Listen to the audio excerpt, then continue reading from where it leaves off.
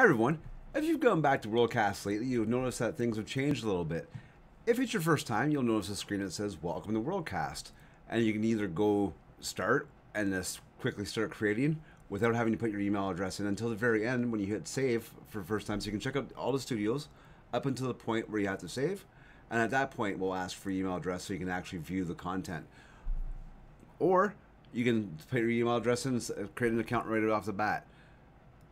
If you're coming back to WorldCAST and you've been logged out or you're on a different computer, you simply just type in your username and password that was sent to you in email in the first time and get started. In this case, I'm just going to log in. So here's where you can pick PrintCAST, ShowCAST, or GeoCAST. Your casts that you might have made before you, when you were first in the studio and you're coming back, are over on the right-hand side underneath View Casts. This is where you can find all the casts that you've created, and you can filter them out by the studio. So you can go up here, you can just drop down filters and go all, scheduled, active, ending, or expired, and you can break it down by PrintCAST, ShowCAST, or GeoCAST, and again, and then break it down further by freemium and premium accounts. So in this case, I'll go PrintCAST, and I'll see all the PrintCAST.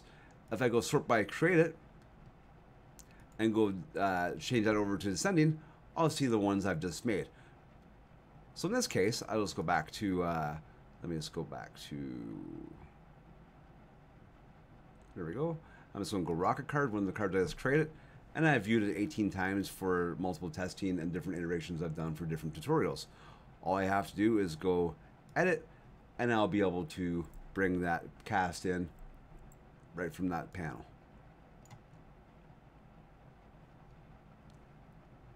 I can't wait to see what you create.